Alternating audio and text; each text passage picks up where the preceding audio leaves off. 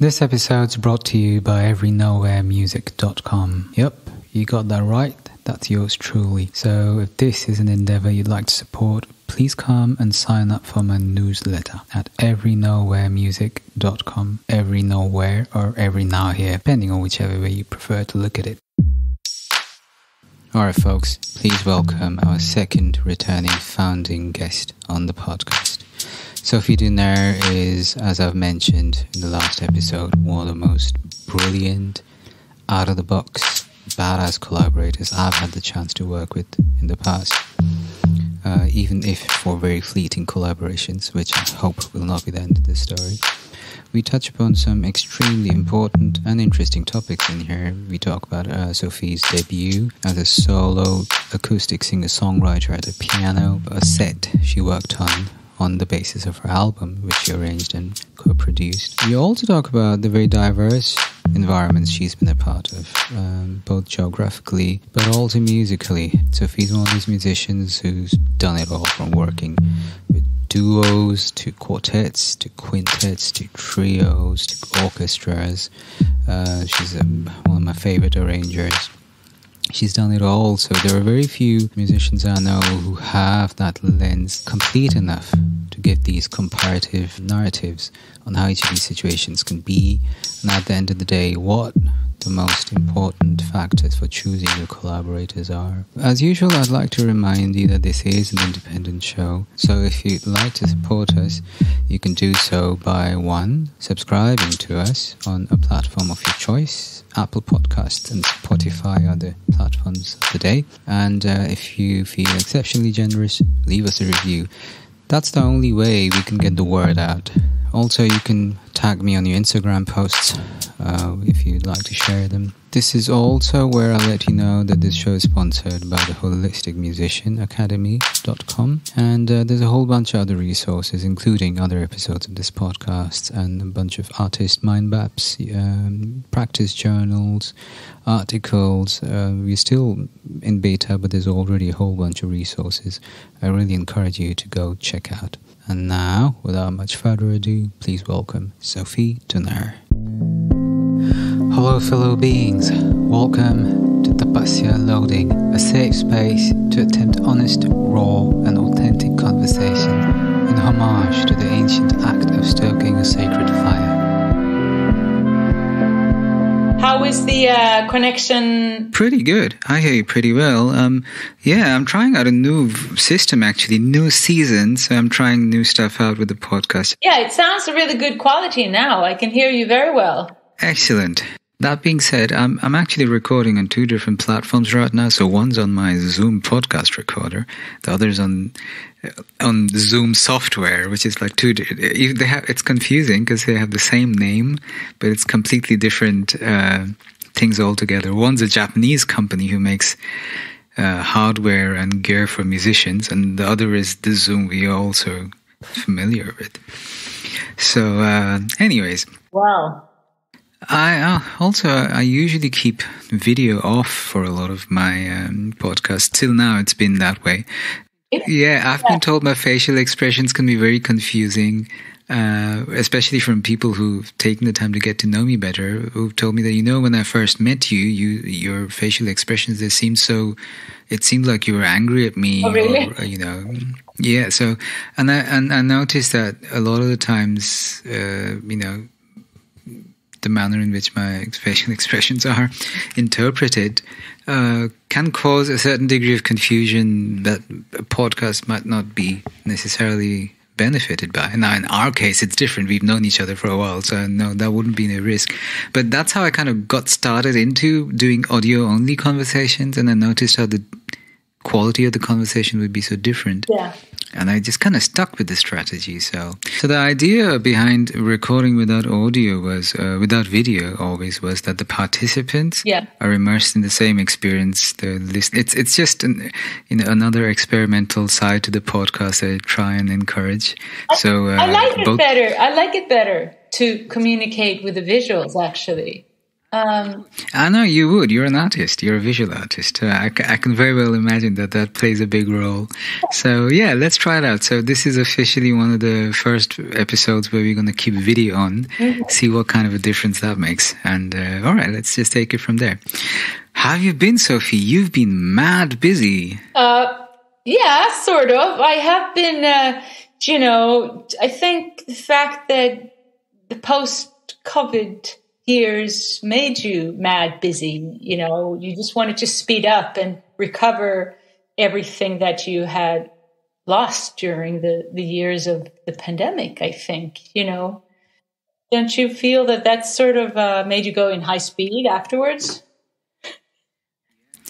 Yeah, it made me go high speed towards nowhere. In all directions. Just random. In all directions. Just do a bunch of stuff. Do a bunch of stuff, none of which really necessarily always makes sense. It's actually, you hit the nail on the head, like from the straight off the bat, Sophia, because I'm here after like being on the road constantly for February. I'm like, why am I here? Why have I been constantly traveling for all these months? Completely exhausted. And apart from a couple of projects which were really successful ones, most of them was just me running around in hoops, not really knowing why. The important thing is to keep on producing things, I think, for me, to keep the ball rolling, because you make it stop, it's kind of depresses you. I feel that I'm mostly happy when I'm very active. That is actually a very good point. The proactive engagement with one's art, I think, is at the end of the day what really is the... Thank you. You might have just helped me out with the why, because I was just actually talking to a good friend of mine this morning, well, texting anyway, on how I'm struggling to remember my whys, and you might have just helped me out there. Struggling to remember your whys. Well, I think you seem to have been doing a lot of productive things during the pandemic, didn't you? You did a master and all these amazing projects. I did. I just finished my master's degree.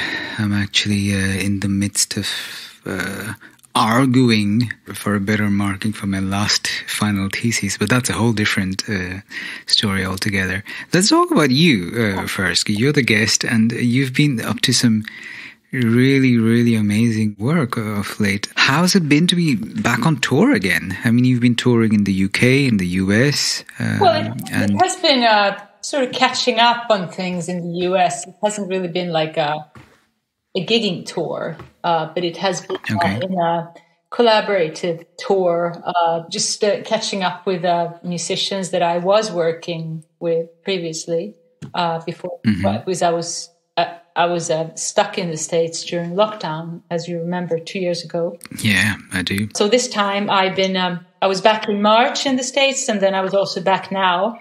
And I returned a couple of weeks ago. But I've basically been, catching up on collaborations and doing work as a composer, and recording videos and recording CDs and being, featured guest artist for certain projects. That's what I have been doing. And it's been very, very fulfilling, because I was hungry to express myself again after these years of only being online. I guess everyone had the necessity to do so. Mm-hmm. But I ended up recording a new CD in London last year. That's true. Well, sorry, excuse me. I recorded a new CD in London this March. We're not... Why London? How did that happen? Because during the fall last year, I got in touch with an old contact friend of mine, Darren Allison, who I met actually 20 years ago, who I were supposed to collaborate at the time, but it didn't happen. And then we ended up connecting again, and I needed a sound engineer for a project that I was doing together with a pianist from New York called Eleanor Sandreski. And we made a collaboration on the song When the Saints Go Marching In. And this song was for a festival called At a Movie Film Festival that I was featured in last year. And it featured an art film about COVID, spirits humans becoming spirits. Hence, I thought the song "When the Saints Go Marching In" was very suitable for this film festival and the subject. So I had Eleanor make an arrangement of this song, and I recorded the vocals in London with Darren. Who's Darren? Darren Allison is a producer. He is sort of a pop, jazz, avant-garde producer. He has worked with, he did, I think, 6 albums, Divine Comedy, the known English group. He also worked with Eurhythmics and Annie Lennox and amazing. A bunch of people. He worked with Laura Purim and Ayrto Moreira. You know, he did a lot of variety of interesting projects. Wow, those are some really amazing names. Where'd you folks meet? Actually, I found him on the internet 20 years ago. Yeah, I was looking. No way. I was looking for interesting producers, and that was when internet was relatively new. So I think I found him through another artist that I liked, and I sort of tracked him down. And then I called him up, and I said, "Let's meet." And I was in London, and I had tracked down a couple of producers, and then I ended up meeting him in a coffee place, and yeah, that's how we met. So Internet 1.0. Yeah. Yeah, and then he sort of popped up again when Facebook started, and we reconnected. So, back to London again in last fall. We did this project together, and then we decided to make a solo CD of my music during March this year. So that was exciting. We actually did one of the songs I showed him 20 years ago, which I made a video out of, and it has been highly successful. So that was really fun. Yeah, I think I saw you liking it yesterday. Oh, I like all of your stuff though. So you met Darren like 10 years back on Internet 1.0, so to speak, and you folks kept in touch. The first thing I want to really pick your brain on is, that kind of relationship building where you meet someone online and you not just keep it a random correspondence, but you build it to a point where 10 years later you're working on an album together. Yeah. In London. Well, actually, let me correct you. Sorry, we actually met 20 years ago Yeah. So then I tracked him down on a meeting in London, and we were supposed to do a project, but I didn't have the funding, whatever. It didn't work out. And then maybe 15 years later, we hooked up again via MySpace or Facebook or And that's wow. That's how. So there was a big gap in between there. Interesting. So my question would be that kind of relationship building. Do you think it's common these days, or is it something that that was possible because it was a different era back in the day? I think, it's memory. The reason why I hooked up with him again was, of course, because of the possibilities on the internet, that you can communicate through Facebook or you name it. But initially, of course, it was the memory of a good meeting. I liked his personality and I remembered our meeting. So that was, of course, encouraging, the fact that I would like to actually work with him. What aspects do you think of that first meeting were the ones that came across as the kind of... Probably the attitude towards music. Maybe stylistically, he was probably at the time more into rock and pop and stuff like that. I was more into jazz. But it doesn't really matter. It was more the attitude and the feeling about how to do things musically that appealed to me, I guess. And that's memory. That's pure memory. So even though it passes 20 years, you still remember the type of connection. Yeah. I think personality and connection is maybe sometimes more important than if the style is the same. Very much so. I mean, I'm a jazz musician. I like contemporary music, but I could still work with people who have the right personality, even though they're into pop. It doesn't matter. More than maybe if I met a person in jazz that I don't even like, then I don't want to work with him. Then I'd prefer to work with someone who does something else. But as long as the energy and the chemistry is there, I think that's far more important. I agree. I'm especially curious in your case because you're such a versatile and broad and deep artistic personality. One of the broadest and deepest I know. You have this amazing huge skill set of arranging and songwriting in a very unorthodox manner, and you have the visual artist aspect as well. So I'm especially curious, like for someone with such a broad perspective like yours, what take the case of Darren, for example, what exactly about him, for example, really, tick the right boxes? Probably this kind of raw approach to the arts, very sensitive and raw approach, and authentic and honest. Not so much focused on what's fashionable and what's, he just had a pretty authentic and direct approach to the arts, which I appreciate. Nice, that makes sense. I'm not very much into fashion or what's the latest trend or what's new or modern. I don't really care. Same here. I just do what appeals to me. Yeah, sounds about right. So, timelessness? Yeah, exactly. Quality and artistry rather than if it's hip or new or old. I really prefer that more than, what's fashionable at the moment. The album recording this year in London, was that the first time you collaborated, or were there collaborations in between as well? Well, that was the second time we collaborated, as he did the sound to the When the Saints Go Marching In. So we did that last fall, and then in the springtime we did the entire CD, Strictly Business, which is the name of my solo album. Amazing. I want to pick your brain on that a little more in a bit, on the album. But I'm still curious, a lot of times you meet someone and you think that you're going to hit it off with them in the studio or on stage, and then it won't necessarily be the case, and you're confronted with the fact that a lot of times, sometimes anyway, our personalities aren't as aligned with our artistic personas as many might think. Have you ever had those kind of experiences? Oh, sure. I was once at the MIDEM, the big meeting for people in the music industry in the south of France. Have you heard of it, MIDEM? No, really, no. The MIDEM is where all the label managers and people from the music industry get together and they try to sell things to each other. And I went there. I probably shouldn't have gone there because it didn't give me anything. It was just horrible. But anyhow, I went there shopping around a CD that I had done at the moment. And you meet a lot of people and you try to get in touch with managers and record labels and all kinds of folks from the music industry. And I guess I should have hit it off with the jazz crowd, but I didn't. I ended up speaking to people who were doing pop and country.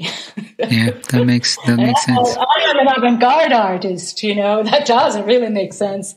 But their personalities at that moment appealed to me. But, who knows? Maybe it's just two people that you happen to meet that, Having said that, sometimes it doesn't matter what style they're doing. It doesn't mean that you're going to hit it off. You might hit it off with someone else who does something completely different than you do. Yeah. No, I can absolutely relate. It's ironic. I just got back from Lisbon last night where the Mazumdar was happening. Oh, yes. Yeah. Okay. And a lot of people would think that, a lot of people even thought that I was there for the Mazumdar. And I did, in fact, play a gig which was kind of indirectly related to the Mazumdar, but not officially a part of it. But I couldn't be bothered. I didn't go for a single event. I like 2 days after I was there, I completely forgot the Mazumdar was even happening. And a part of me thinks maybe I'm just too lazy to go there.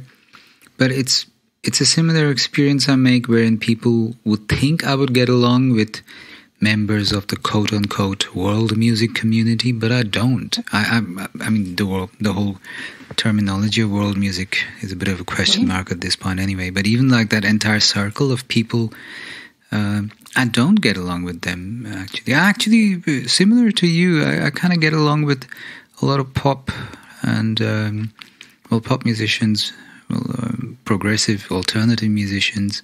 Even though my background lies in jazz too, I tend to get along a lot more with them as well. Mm-hmm. But I think it's great that you went ahead and did it. At least you're one ahead of me, and I never even tried. Oh, yeah, it was kind of a trip. I went there alone, and I was just running around, trying to speak to all kinds of music industry people. It was kind of a mess, actually. I didn't like it. It was very superficial. Yeah. But, still, it was something to do, I guess, and I will not do it again. Yeah. Yeah, it was kind of like I don't know how to say it, market. Yeah.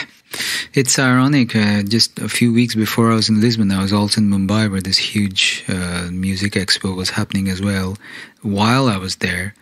And again, I did the same. I had taken the same decision of just not being bothered to go. And it's interesting that, like, a lot of folks who went, again, they're like, wow, yeah, I hated the experience. But then again, some synergy does happen. Some people do get to build networks and so on. But so I guess I shouldn't judge, but I don't know about you, but at this point I feel like any form of activity that doesn't feel good to me is not something I want to do, even if it's supposed to be beneficial to my career anymore. Does that make sense? Oh, perfectly. It does. It certainly does. If it doesn't feel good, don't do it. Yeah. Is that something that's proved its validity in your musical journey, you think? Oh, sure. Because in the end, no matter how hard you think that it would be a good option, in the end, your feeling will make the final decision if you want to be a part of that or not. So an investment that is thought out and not felt out will finally fail. That actually is very sensible stuff, what you just said there. If it doesn't feel good, even if it's logical, it's not music then, is it? It will not end up in a logical result if it doesn't feel good. So thinking yourself to the right thing might not always give a logical result. Oh, that is so good. You're interested in the result, right? Mm-hmm. Yeah, the result. That makes so much sense, Sophie. I guess that's where the biggest difference between a businessman and an artist eventually is. Because as artists, we are entrepreneurs at one level. But I think the marked difference between the two roles is at that point. For a businessman, even if it didn't feel good, if there's a profit, it will be written off as a success. I think as an artist, despite profit, it still won't really be written off as a success if it didn't feel good. No. Yeah. So anyway, I keep rambling here. I'm sorry, I'm doing a terrible job of being a podcaster today. Please accept my... By the way, welcome back. You're the second returning artist on the podcast. And... Well, I'm happy to be here. The last time we did this was, I think, 2 years ago. Yeah, I'm very happy to have you back, Sophie. It's an absolute honor. Yeah, that was after COVID, I think. It was during COVID. I'm sorry. It was during COVID, and this is after COVID. Yes, so. It was during COVID. It was right after the whole Black Lives Matter went all big time. During the time you were in the US, actually, in the thick of it all. And so, it was bang in the middle of the pandemic, actually. Mm-hmm. So, circling back, tell us more about your album recorded in London. Yes. So, in the States, I made a couple of exciting videos together with a collaborator I have in Wisconsin called Eric Segnitz. Amazing. And we did some amazing videos at David Vartanian's studio, DV Productions. And I'm very, very happy about these artistic videos that we managed to make together. It was a real thrill to make them. I was also passing time in New York City, where I was collaborating with some other collaborators of mine, such as Gene Pritzker and the Composers Concordance. Amazing. And I will be featured as a composer for one of their upcoming big band events. Beautiful. At the Players Theatre in Greenwich Village on December 6th. So looking forward to that. I'm going to have my my piece Let's Go Commercial that is from the CD. It will be arranged by Jean for an upcoming big band event by Composers Concordance Big Band. So I'm looking forward to that. That's going to be on December 6th, like I said. Yes, my time in the States. I was also recording a new Mingus CD together with percussionist Bertram Lehman, who's Berklee faculty and longtime friend of mine. We studied together at Berklee, and he was in my band once, many, many years ago when I attended Berklee. And he and I had a gig a couple of years ago in Cambridge, and we did a version of Weird Nightmare, the Mingus tune, and after the gig, he made a remix of this piece that I really liked. He made a remix with electronics, and I said, we have to make a CD in this style, just percussion, electronics, and voice. And as I was going to the States to visit Eric, the violinist I spoke to you about, who collaborated on the videos, I said, well, Bertram, we can make this CD together finally out of Mingus tunes in duo, percussion and electronics. Nice. So we ended up doing that in his studio, and I'm waiting for the result to be ready probably in the wintertime. Amazing. I notice you keep referring to the albums as CDs. And do you actually sell CDs, or is it just a terminology you're stuck with? Oh, sure. I sell CDs. I sell this new one. I have physical CDs.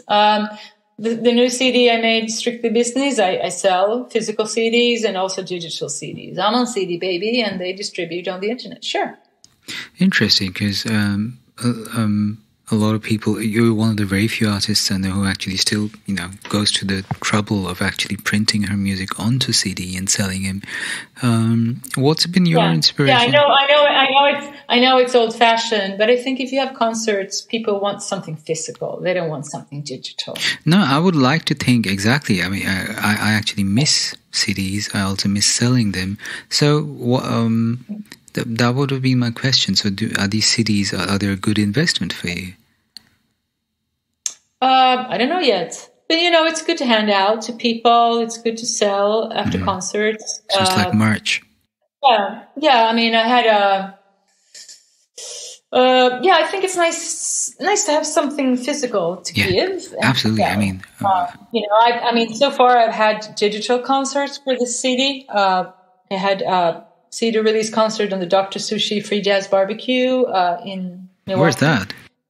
That's in Milwaukee. That's where I spent a couple of weeks now making videos. Nice. So Milwaukee has a station called WMSE, and I have been featured during the last 2 years, post my present music composer residency. I was a composer in residency with the new music group Present Music in Milwaukee 2 years ago, when the pre-pandemic. I remember. And that's when I got in touch with Dr. Sushi's Free Jazz Barbecue. And Dr. Sushi has been playing my music during 2 years, very generous. So he invited me to co-host his radio show, where we spoke of my CD and played my new CD, Strictly Business, as well as playing music that has influenced me during the years.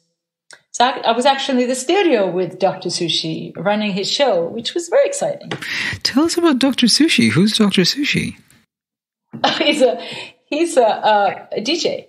Ah, right. Is he like well known? A jazz DJ. Please forgive my ignorance, I said. I haven't actually been familiar with his work. Dr. Sushi is a jazz DJ nice. who runs a radio show in the States. You've been doing a lot of those, radio shows. Yeah, so we run his show together a couple of weeks ago. Amazing. I'm trying to figure out the symmetry between the sessions you did in London and the sessions you did in the US. So are these two different albums you were working on at the same time, or are they connected? Or No. The album I did in London is my own solo CD of my own tunes. Okay. Where I play the piano. Yeah. And the CD I did with Bertram on electronics and percussion was in Boston. Okay, let's talk about your solo. Yeah, let's talk about the first one. Hang on. You're playing piano and singing. Yeah, that's my solo CD from March in London. That is amazing.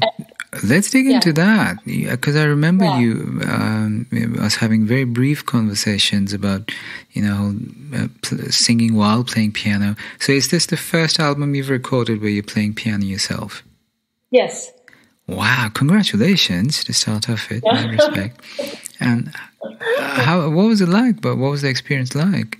Playing the piano. Yeah, the whole experience, not just playing piano, but also, the whole writing, recording, and performing experience of the whole, solo singer-songwriter at piano thing. Well, it's different. Especially, I like to do a lot of rubato when I sing. So I'm sort of the boss about when to speed up and when to slow down, which is kind of unusual. Mm-hmm. And I think nobody knows that better than yourself, right? So It has its advantages. I mean, I do like to play in trios and quartets. Of course. But still, using the piano, I can bam as hard as I want. I can do all these crazy things, which sort of makes it a bit of a freak show if I would do it live, But no, don't take me wrong. I mean, in a good way, No. I can really... I like to be very loud. I like to play very loud, and I like to be very soft. I'm extremely dynamic, even on the piano. I know. So, sure, and that's a certain kind of taste. In today's world of where things tend to, not be quite like that. I enjoyed it. I mean, most of the time we were recording directly with the piano and the voice at the same time. In some of the songs, we did the piano separately, and I was singing on top of that. Right. Did you work out the piano arrangements yourself? Was it a lot of work? Did it seem easier or more difficult than you thought it would be? Some songs are easier than others. I realized actually there's one song that I did a video with called The Multiple Useful, and that's more of a sort of a Steely Dan-ish kind of a pop jazz tune, and that turned out really easy because you just play what's written, But I think the jazz tunes are more of a challenge for me as a jazz singer.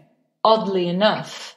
Interesting. I'm a little curious when you say with the tunes where you said you just play what's written. So you wrote out the piano arrangements first and then played them? Yeah, I mean the pop songs are written out. Yeah. And you write them out? Yeah. Okay, so I'm trying to visualize the whole process you went through here. You sat yourself down, you wrote the song, and then you wrote out the piano arrangements first, and then learned your own piano parts. Yeah, but I've been doing that for years. Yeah? It's not new songs. They're pretty. I mean, some of the songs are 15 years old. So interesting. That actually is.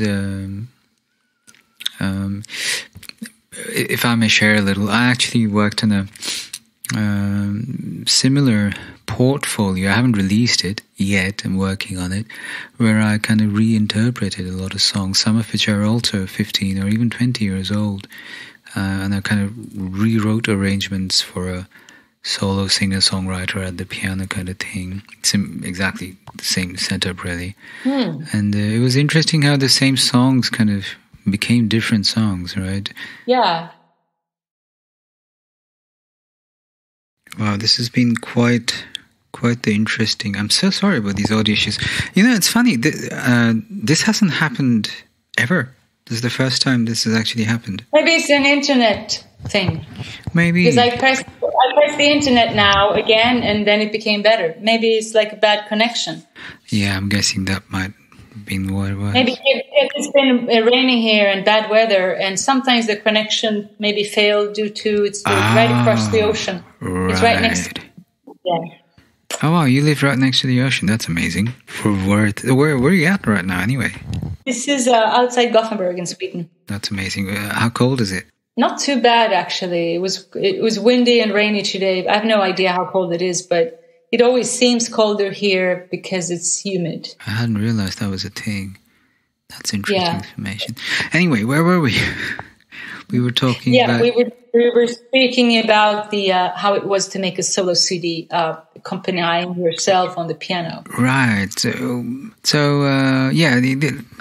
Take me through again. How did it feel? Did it feel intimidating in any way, being all on your own, singing all these songs? No, actually, as a singer, I kind of like to have it feels like I'm having a weapon. Interesting. Yeah, it actually, from a performance point of view, you can be very loose because you're having like an arm in a weird way. I enjoyed that. Wow, that's really interesting. I really like that. It makes me relax. Huh. Mm-hmm. Because it feels like I have in a weird way, it feels like I have a supporter from the piano. So you're not at the mercy of some insensitive, overtly egoistic instrumentalist who doesn't necessarily understand your music. Oh, I didn't say that. You're putting words in my mouth. I know. I say this in context to our last conversation. I do think that maybe this has partly been maybe a reaction to that, possibly to be able to be independent, which is very good. You know, you can just move anywhere and you can make a concert without going through the hustle of calling people or having a band with 3 people, you know. Yeah. But I must say that I love singing with a jazz trio and a jazz quartet or a big band, you know, because it's the ping pong thing in jazz that it triggers you, it inspires you. I did another recording when I was in Milwaukee with a jazz trio of another new song of mine called Rabbits on Wall Street, which was a sort of a collaboration with a person who wrote a poem this is 2 separate projects. But anyhow, I did record that new song of mine, and it was done with a jazz trio. And it's been a while since I did a recording with the jazz trio, and it really, really, really brought me back to, you know, the fact that I love singing jazz like that.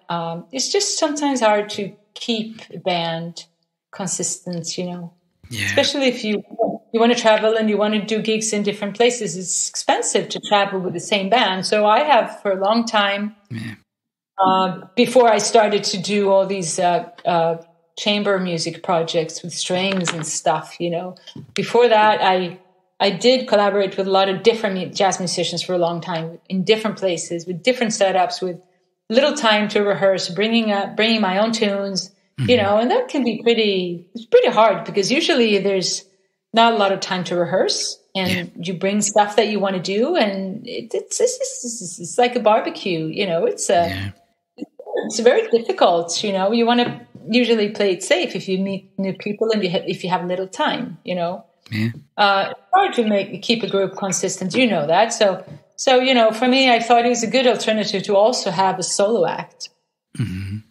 But that doesn't mean I only want to do that, you know. Because, of course, you don't have the correspondence with a bass player. You don't have the correspondence with a drummer or with a pianist, which is lovely when it turns out well. There's nothing better.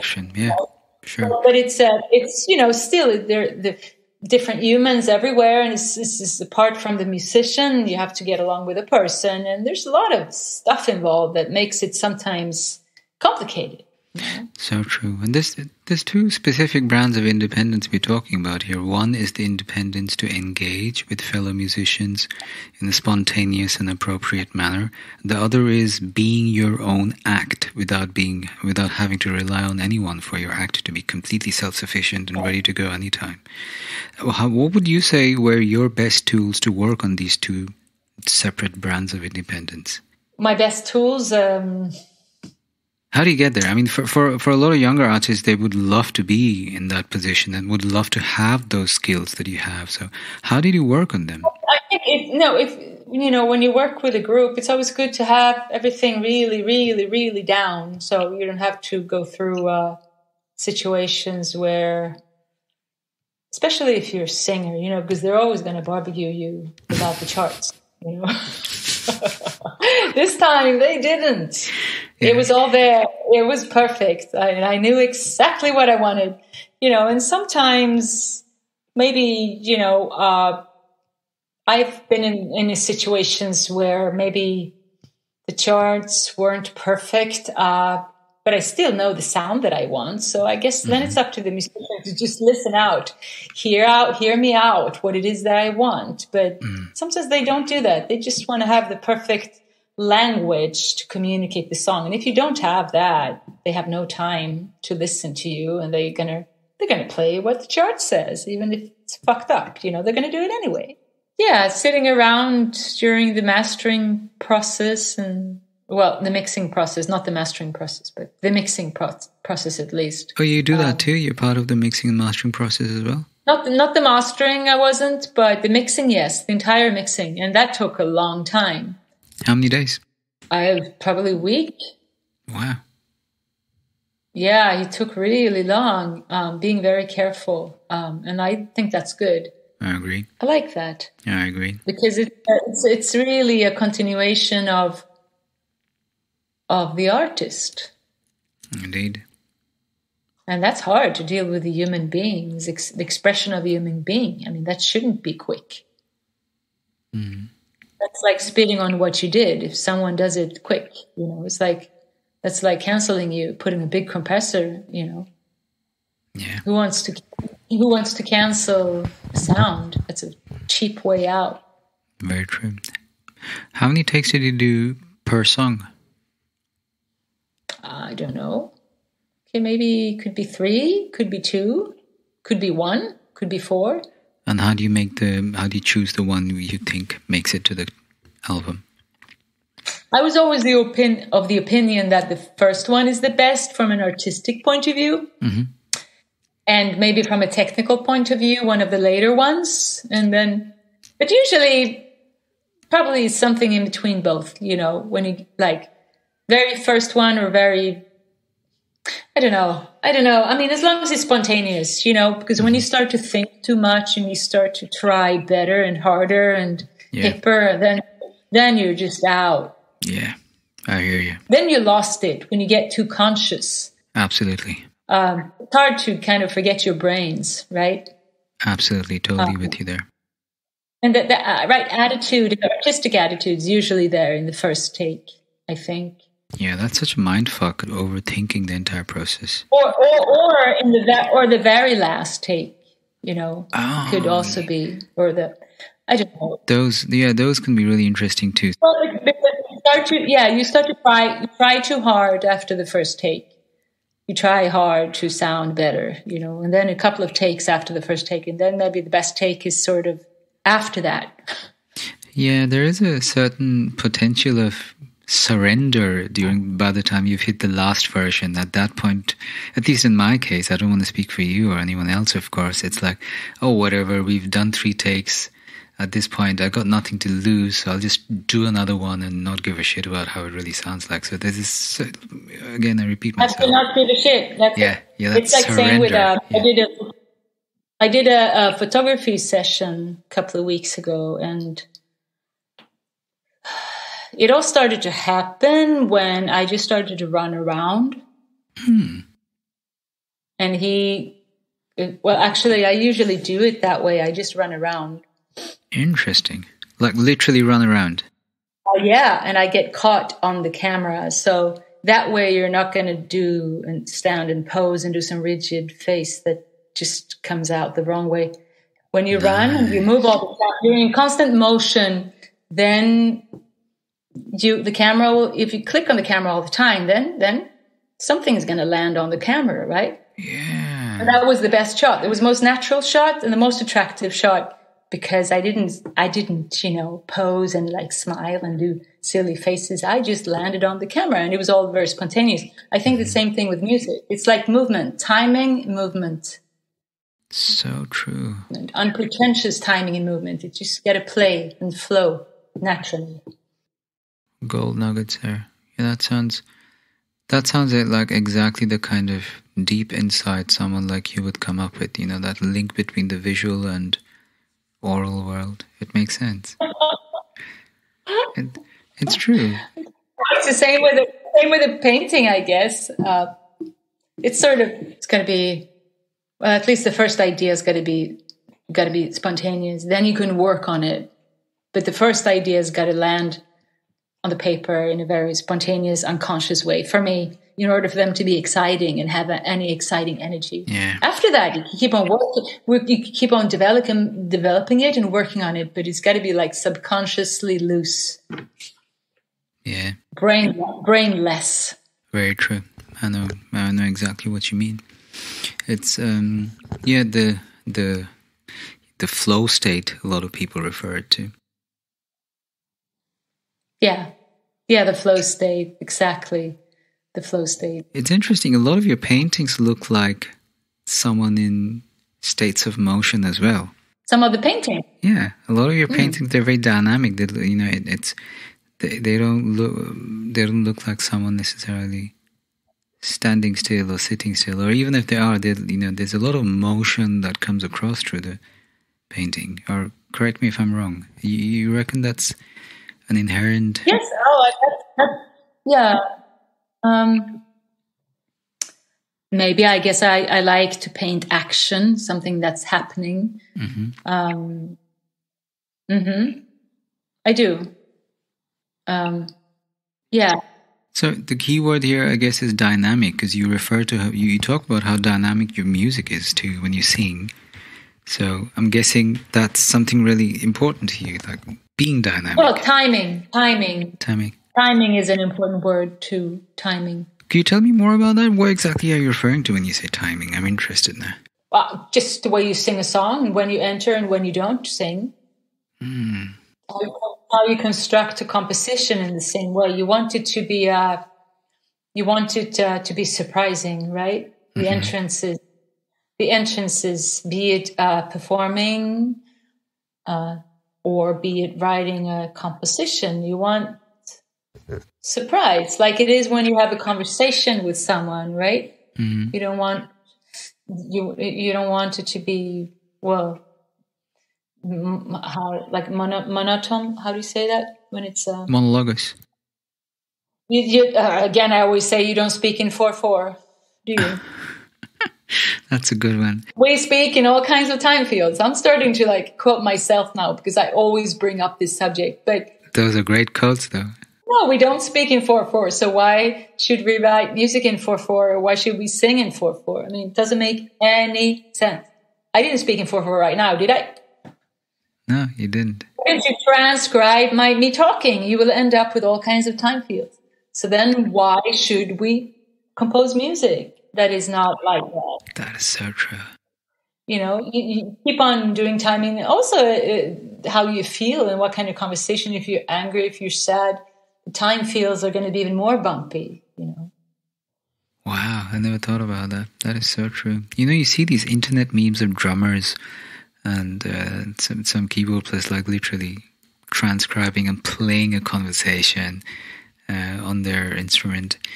It totally makes sense now, especially after you just said what you said. I mean, the minute you said, I don't speak in 4/4, do I? I actually started listening to your words as a melody, and I could hear a melody to it immediately. That was so interesting. When did you start thinking about this? I'm curious. A couple of years ago, when I was a part of a series called Donne, Women in Music, created by a woman in London called Gabriella Di Laccio. She's a opera singer who started a project called Donne about female composers. So she made me do a video with interview question, and I was a part of this series. She won one of the most interesting people, BBC 100 something, a couple of years ago. Yeah. So, I think one of the questions was about how I compose. And I guess I had already thought about this. Interesting. So that was one of the questions I was talking about. Amazing.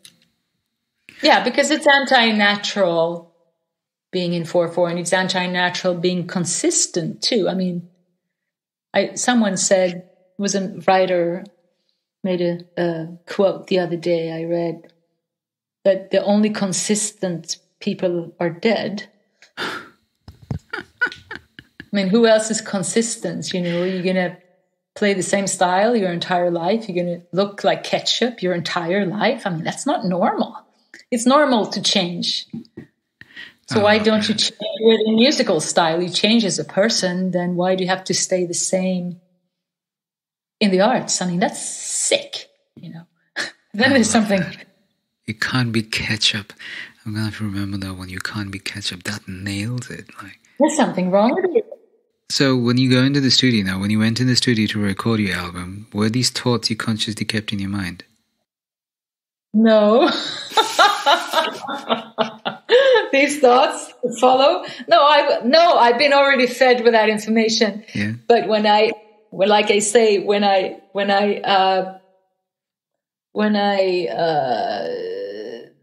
exhale the information, when I perform, when I compose, when I paint, I don't use my head. But this information, stuff like that I have read, and when you take in information, it becomes like in a library, right? And then you spit it out, and then you don't have to use that because it's already programmed like a computer. So you don't have to think when you execute the arts. Exactly. People say, yeah, that's being primitive. That's being, you need brains. You need to be but you can't confuse the subject matter with the way you do things. So true. That doesn't, being emotional, being brainless when you're executing the art doesn't mean you're brainless. It just means that it was stored at an earlier stage. Exactly. I think plans are a great fundament for intuition to do its dance of freedom on. Yeah. I think it's a great means to an end, but not the end. No. And I see this amongst a lot of colleagues, some of my friends, where they're so caught up in their plans that they eventually end up getting on this hamster wheel of just executing plans without necessarily stopping to think for a minute why the plans were put into place to start off with. I have the other, and we've talked about this too in the past. There is the other pole where people just jump in with no idea what they're doing and kind of just expect it to take them where they want to. But that doesn't apply to someone like you, for example, who's already put in the work. But I don't see that could be...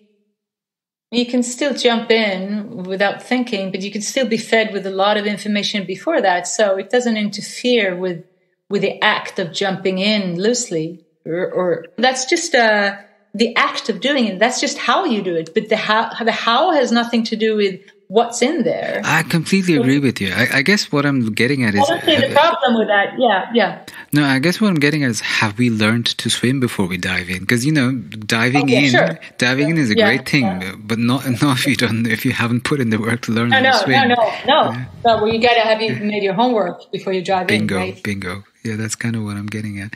We've been rambling for a while now, and I apologize again for all the technical issues today.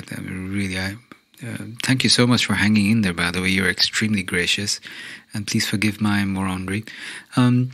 So tell me about, have I missed out on any specifics you'd like to talk about, though, before we kind of taper off? Is there anything specific you'd like to talk about? Let me think. I've been speaking about my latest project, the Strictly Business CD, and I've been speaking about the upcoming CD, Mingus CD with Bertram Lehman. I've been speaking, it's entitled Modern Mingus. I've been speaking about my collaboration with my partner Eric Zegnitz. Yeah. And I've been just important projects that I've been doing this last months and that I'm grateful for. Yeah, we'll include links to all the work you've been putting in, all the projects you're working on currently.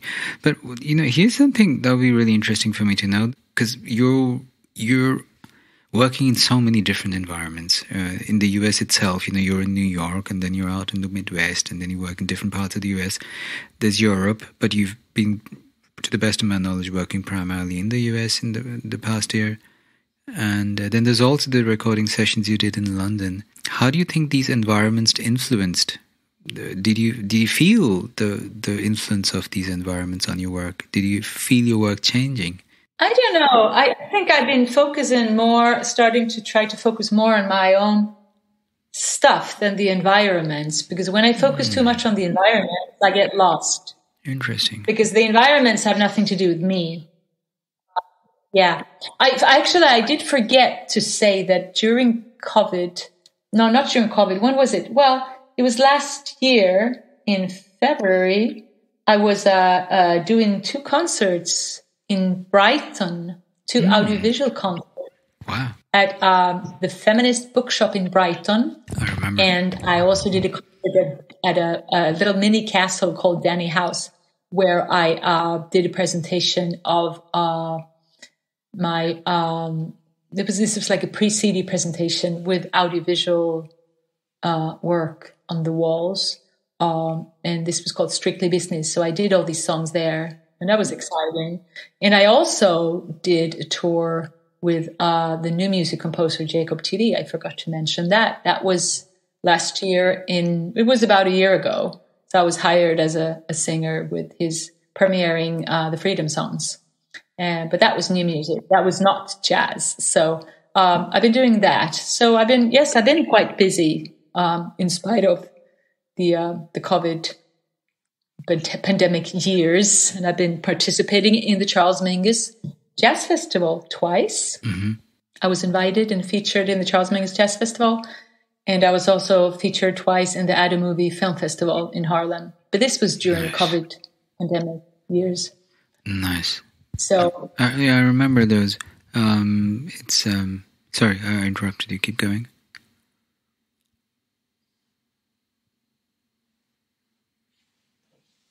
Hello? Sorry? No, I said, sorry, I think I might have interrupted you. Sorry. Keep going. Yeah, I didn't hear you. You were saying something. Do you hear me now? Oh, no, I didn't. That's all. I ended with the film festivals I was doing. And I think I covered everything I'm doing. By the way, I don't know if you know this, but for my listeners who don't know about this, you were also one of my collaborators for my performance portfolio for my master's degree. Oh yeah, yeah. Yes. And I don't know if you know this, but my professor loved what you did, especially that track you were a featured soloist on. That was he really loved what you did, and we talked about this later on. That there are very few people in the world who are capable of doing what you did on that track. Exciting. At that level. Yeah.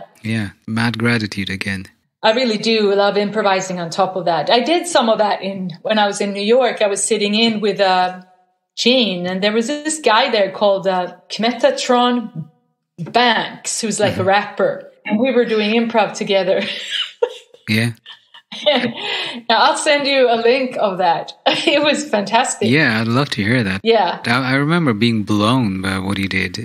It's also interesting on this recording because, there were 3 featured soloists who were asked to be featured, and no one got back to me on time with regards to when they can send in their track in.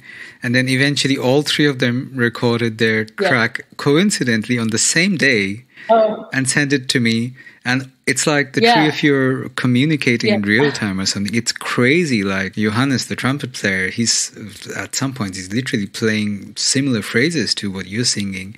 Yeah. And it's really quite spooky how later on, like Johannes told me later on, that there's some intense interstellar communication happening here. Which is really what it sounded like. It really sounded like the 3 of you were in the same room playing live with each other. It's pretty spooky, actually. There was some connection there. Wow. Sophie, it's been an absolute pleasure and honor again to have you on, as usual. And for my listeners, definitely please go check out all the links mentioned, and we're going to make sure all of them are included. Thank you again so much for coming on. And Please accept my most sincere apologies for the technical issues we ran into today. Still think we have a lot of useful information in there, which I'd love to share with my listeners. So we're good. Yes. Gratitude from the bottom of my heart for listening to the very end. Please consider taking a minute to subscribe to our show so you know when the next episode is out. This is a labour of love, one I hope snowballs into one that's sustainable in its attempt to support independent thought and authentic relating. And having you as a regular member of our audience is what makes that a realistic prospect. Much love, and talk soon. Just another voice out there.